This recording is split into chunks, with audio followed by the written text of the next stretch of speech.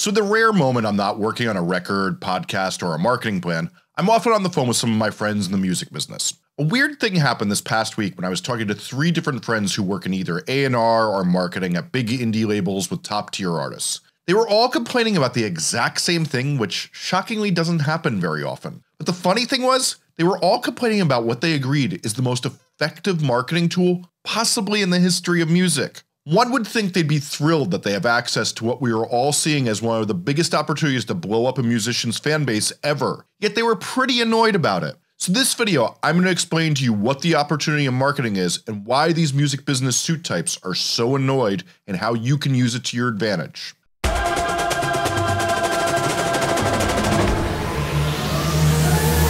Hi, I'm Jesse Cannon, a music marketing nerd who's teaching musicians how to grow their fan base from 0 to 10,000 fans, and this is Musformation.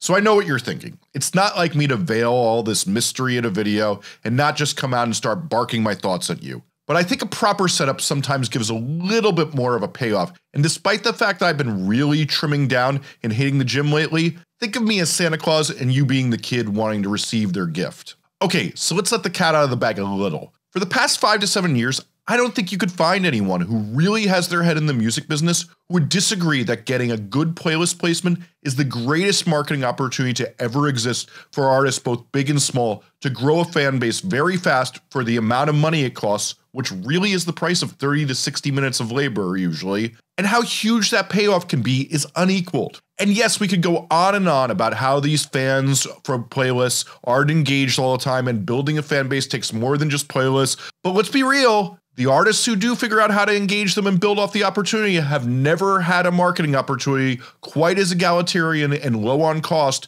when you could put in very little work and get huge opportunities with a small budget. It's by simply having a good song really bubble up to the top. It's unprecedented. It would take a real contrarian to argue this, and I know I'm basically inviting this in the comments, so type away, virgin. Okay, but I'll be honest, I'm not so thrilled with the direction of a lot of the big playlists are going, since there's a trajectory I see in the music business over and over again in all the years I've been watching it, is that a new tool comes out that really flattens the playing field between DIY artists and those on the big labels. And in time, it always goes back to the big labels asserting their influence and opportunities and squishing down the DIY and smaller indie artists, and they start to diminish, and sadly, I'm seeing that in playlists now. Now, many of the playlists I follow have more DIY artists and small indies than ever, and the editors really do have an egalitarian editorial policy that doesn't seem to be overly influenced by the majors. But many of the playlists that are bigger with a really huge audience seem to be becoming nothing but the boosters of the biggest indies and majors,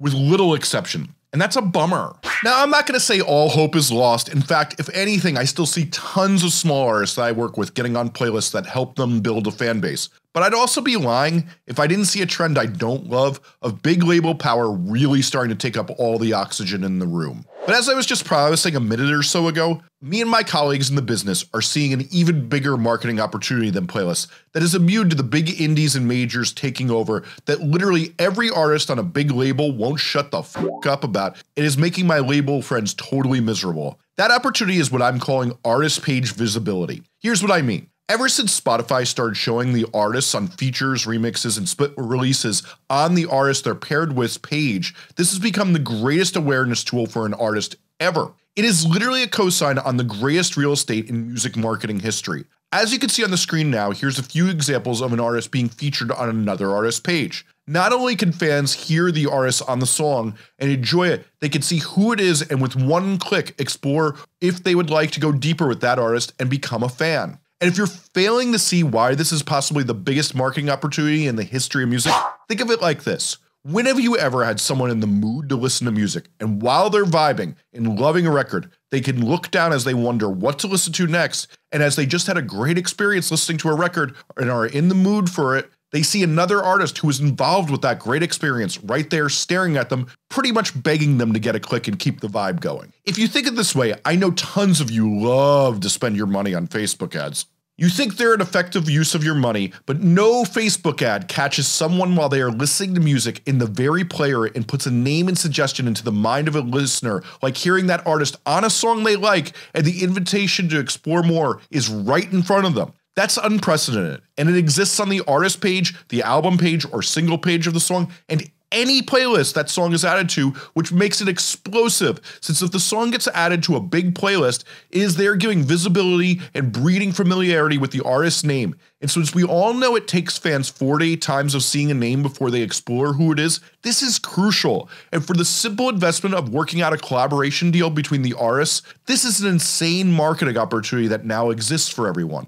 And here's the other big reason this is so huge. It's forever. So much music marketing is so temporary, it's like actually depressing these days. But for as long as the artist is relevant and getting listens, that artist's name on their page and on their collaboration is there. But let's look at what this looks like today. For many artists, it's just doing features or collabs. You write the song together or sing on it, and then it's credited together as long as you do the tagging right in your upload. Obviously, remixes getting tagged as an artist is huge, and many labels and management now target producers that are similar to their artists to do remixes, as this effectively gets their artist on that artist page, and remixes were always effective marketing, but now are bigger than ever with artist page visibility. This is why you are seeing a huge resurgence of artists doing remix records again.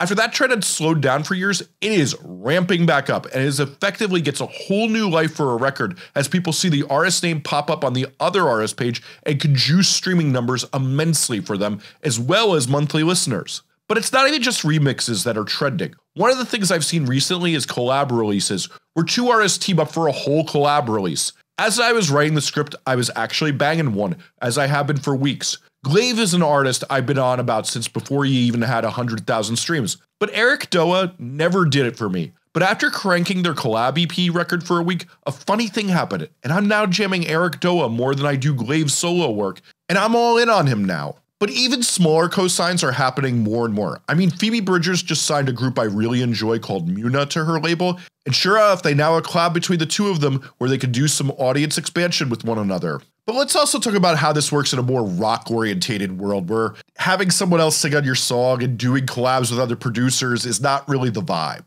I think of how effective this was back when I was a wee lad and into punk rock records. Bands would constantly release split 7 inches or 12 inches. I mean, I literally bought hundreds of these, where one side would be one artist and the other another artist that they were friends with. And this is how I would discover a lot of my favorite groups. Both of their fan bases would buy these as they toured across the country, sometimes separately, sometimes together, and in turn spread the word about both artists, and they'd exist in record stores where people would buy it because they see the one artist they like and then discover a new artist. It is definitely argued that some bands who did less promo and touring got popular on the backs of just doing these split releases with artists who were actually out there touring their asses off. But these releases didn't usually involve the artists playing one another's songs, since I know a lot of you are not so into having other artists on your songs. And listen, I get it. I actually don't really love in rock when some other singer comes into the song out of nowhere. It kind of kills the vibe for me like 99% of the time. But doing split releases, where you team up to spread awareness with one another, dates back all the way to the punk scene of the 80s, and this is now an effective marketing method you can now do to effectively trade audiences with like-minded members of your community. But I want to show the dynamics of this some more. I think in the genius of 100 gecs breakout record 1000 gecs. There was a pretty genius move in their tagging, since both Laura Les and Dylan Brady of the group make their own solo material and produce songs, so they tagged their artist pages individually, which set up tons of visibility for both of them as their own artists. Even though when they came on the scene no one had any clue who the two of them were, except under the moniker of 100 gecs, it gave visibility to their previous work and set them up to spread their future work even bigger, as that record has such long legs and is still being talked about so much years later. I then think of like the producer Blood Pop, who I have no idea how when he first came on the scene convinced Justin Bieber to allow him to be a featured artist as a producer on the song Friends, but this crosses over to his profile because he's tagged on it and does big things for him. By the way, if this video is giving you value, please like, subscribe, and get notified, as this is what we talk about here, and you definitely don't want to miss a video. So I know some of you are skeptical of what I say, so let me put this in perspective. My friend who's a product manager, aka like a marketing person at one of the biggest electronic music labels, says she now spends 75% of her time securing and negotiating features and remix, and that literally is the majority of her marketing budget is now that, since they see that money is spent better than music videos or anything else. They've actually shrunk the budgets for outdoor and print ads in favor of features and remixes. That's how in on this labels are now. So why are the label employees mad about this, you're probably wondering, since I brought that up. Well, it requires them to do work that has an actionable result. When the artists are saying who can we do collabs with or remixes or split releases, it's something the label actually has to deliver on and do for them. And we all know, well, if you've ever been on a label, you know that's not always their favorite thing to have to do actionable work. They have to do work and brainstorm, and let's be honest, this is tough work convincing people to do things. They'd rather do other work than having to ask managers and label reps to link and build all day. So I know some of you are thinking, what the fuck, Jesse? This channel is all about marketing yourself for those of us who don't have 10,000 fans yet.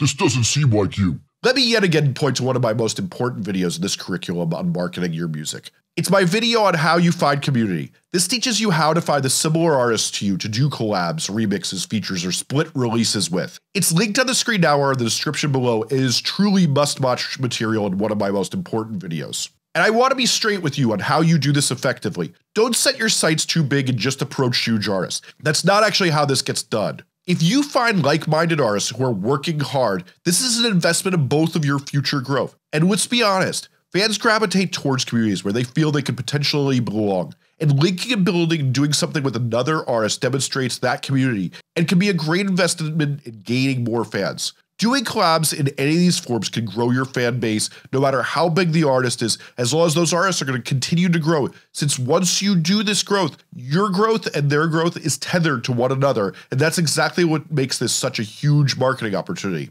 Okay, that's about enough of me going on and on. If you have thoughts, feelings, etc., leave it in the comments, and please like and subscribe and get notified, since this is what we discuss here.